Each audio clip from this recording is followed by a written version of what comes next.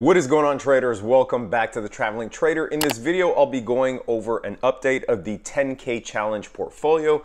As I said before, anytime I make videos on the 10K challenge portfolio, I will leave the hashtag 10K challenge in the title of the video. So you will want to watch out for that if you want to track the progress of this great project that we're working on currently.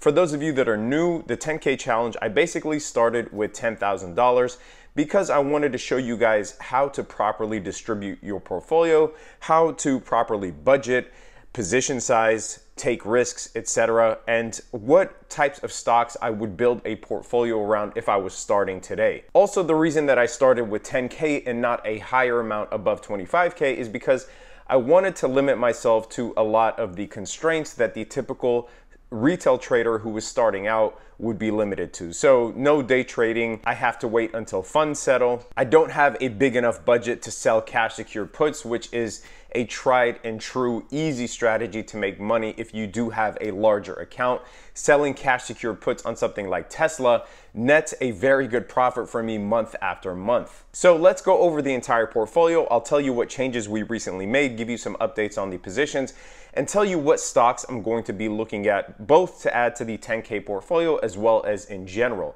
And I'll also give you a little bit of a market update that will coincide with the picks that I'm making. And if you're confused about any of the option strategies, the good news is I just released my long-awaited options course that I've been working on since the end of last year. It took me hundreds of hours to put this thing together.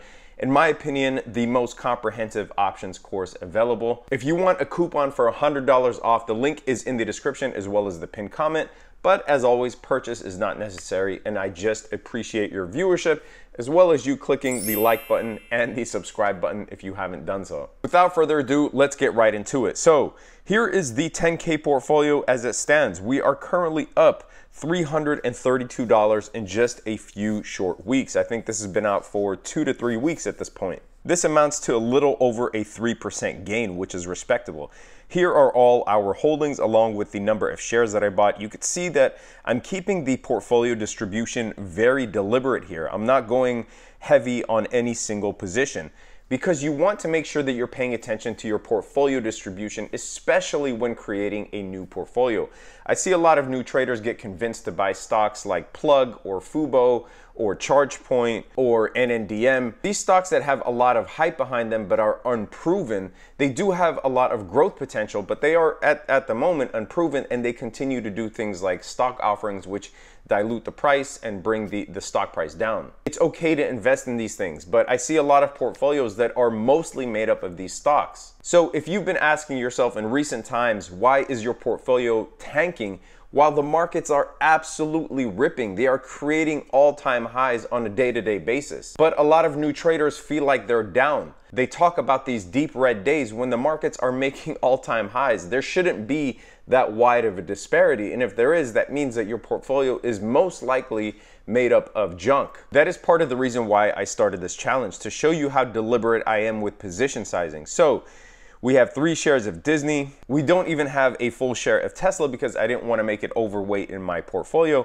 However, on Tesla, we are up currently 18% because we bought the dip at a nice support level. On Disney, we are currently up almost 8% on Disney. I just bought another share today, so that brought down our cost basis, brought up our cost basis on NEO. I think we're down a little bit. We're down 5% on NEO. Won't look to add any shares here. We already have 10 shares of NEO. On Baidu, we are currently up 11% since buying the dip. Might add another share or 2 there in the future. Royal Caribbean, which is a reopening play, up 7.5%. That's the other thing. Sorry if I'm interrupting while I'm showing you the portfolio, but there is some commentary that I think is important here. Is the portfolio distribution also includes a healthy mix of growth stocks as well as value stocks. As you've heard me say in recent videos, this is not the environment for penny stocks, in my opinion. While you could still take a stab at a few penny stocks here and there, the risk on nature of the market is just not there anymore. What investors are trying to do now is either put their money in growth or put their money in value. And growth stocks, examples of growth stocks would be like Amazon, Microsoft, etc. Companies that incrementally grow year over year at a rate that's high enough just to beat inflation. So we're not expecting these to moonshot every year, but over the course of the long term, they grow, hence the term growth stock. Value are companies that are currently undervalued for one reason or another. So like the cruise lines and airlines are undervalued because of the price that they're supposed to be trading at if it wasn't for the pandemic. QQQ, which is the NASDAQ ETF, I will be adding to this. I'll be talking about the NASDAQ in a few minutes, but I will be adding to this once the NASDAQ drops again. We currently have only one share of this. I do wish I did go a little bit heavier when the NASDAQ was at the 100-day moving average, which is when we bought this, and the reason why we're up almost 10% on that position. But I will likely be adding to it if we do see another drop in the NASDAQ, which is very likely, and I'll talk about why. Chewy, which is, we bought at the dip after earnings, I believe, is up almost 0.5% here, not even quite 0.5%. Nike, which is a reopening retail play, up 3.33% on this. We have Palantir up almost 14%. 3 shares of Teladoc were up currently almost 8% on this position. Snowflake, which was just beaten down, we got it at a nice discount, up 4% on this. TSM, which I have high hopes for in the future once they figure out how to get over the chip shortage, up over 5% on this stock. Groupon, which is a reopening play. You guys have heard me talk about Groupon and how I would buy Groupon on any sign of weakness, up over 5% on this. Penn National Gaming, which was an overreaction. It took a hit after, I guess, a sex tape of Dave Portnoy was released, but was happy to buy it on the dip, now up 5% on that play. MP made a monster move today. We're up 8% on MP. Fubo, which we took a hit on, we're down 6% on Fubo, but I would likely just hold this. We only have about 15 shares of Fubo, so our current market value is just around 330 bucks, not even 5% of the portfolio. FTFT, this is one that we're down on. This one I might actually offload, but FTFT currently sits at support, so I make it a point never to sell at support. Now, if it breaches the support level, then I will likely offload it. But I am waiting for the Coinbase listing, and I also want to see, you know, what if Bitcoin's price as well as Coinbase can have a sympathy effect on FTFT sitting here at support. So I'm not offloading it just yet. But if it closes below this support line, I will definitely be offloading this. Either way, not a big position. Our total position amounts to just a little over $110. AMD, we have 7 shares of. I think this might be the largest single holding in the portfolio, down 4%. AMD has earnings coming up. I expect a pre-earnings rally or at least a post-earnings rally, so I'm okay to hold this. DraftKings, we caught at a nice support level, up 3% on DraftKings. We closed our position on Peloton. We had a losing spread on Discovery that we closed and salvaged at least half of the value of that spread.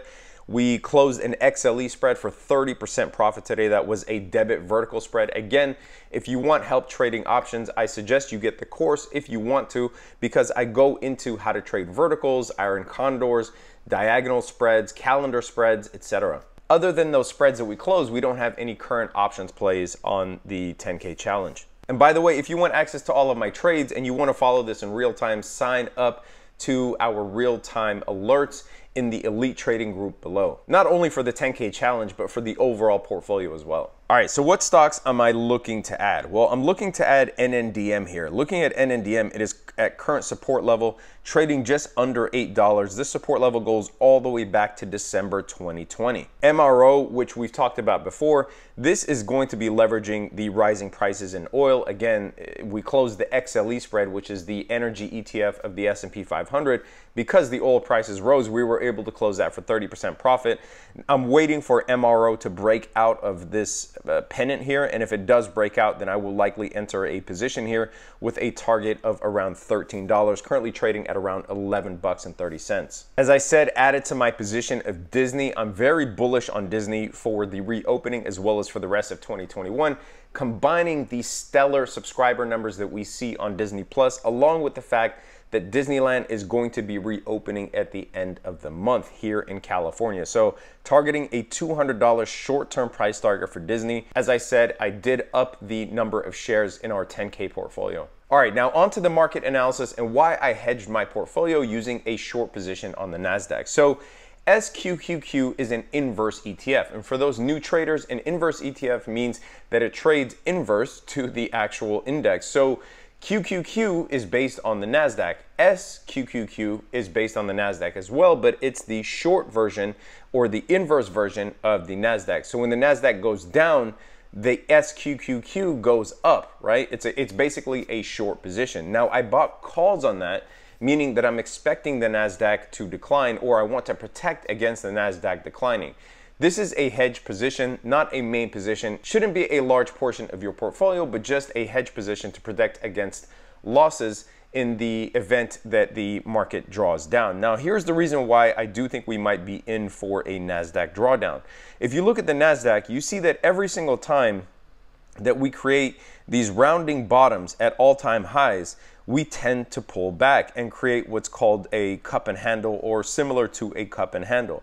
Now, the reason we do that is because obviously investors are wary at the top, and a lot of times we see profit taking at these resistance levels. So we are now forming a rounding bottom here at the top of the NASDAQ, and we could easily see a situation, especially with earnings coming up, we could see a situation where the market draws down in preparation for the earnings season that we're going to get on most of the mega cap tech stocks in May, and that will allow the market to then go up further. But we always see these pullbacks. You see the pullback here, you see the pullback here, after creating these rounding bottoms at the top. Even back here in 2019, we have this pullback. So I'm expecting to see something like that. Obviously, I could be wrong, but this is why this is a hedge position and not a main position. But I did buy calls on SQQQ. Now, you can make this for, in my opinion, for around 1% to 5% of your portfolio, depending on how many NASDAQ stocks you own and how overweight your portfolio is on NASDAQ stocks. Just to wrap things up, as I said, you want to make sure that your portfolio is well distributed. There are those analysts that say you have to be in mostly growth stocks or mostly value stocks. Again, I think that is overplayed, but you do need a good mix based on what is going on in the current market. This market is not favorable to risk on assets, which if your portfolio is full of NEO and Plug and NNDM and Fubo TV, as well as some of these other penny stocks, you are getting killed. That is why your portfolio distribution should be mostly made up of quality growth and value stocks, and you can reserve a nice subsection of your portfolio, a small subsection of your portfolio for riskier plays, but it should not be your overall portfolio. So if you're finding that the market is ripping higher, making all-time highs every day, and your portfolio is super red, take a minute, take a few hours actually, go over your portfolio, pour over it, and do a full audit and see what it is that you can offload and what of these undervalued recovery plays you can put your money into instead, as well as some of the mega cap tech stocks that might draw down here in the coming days. Anyway, traders, that is it for this video. To follow the 10K challenge in real time, sign up to the trading group below. Hit that subscribe button if you haven't subscribed. Hit that notification bell. Leave a big fat thumbs up. Leave a comment. Let me know which one of these stocks you're currently in, if you're loving this challenge or not. I would love to hear any of your opinions if you have them. Stay safe out there, traders. Peace.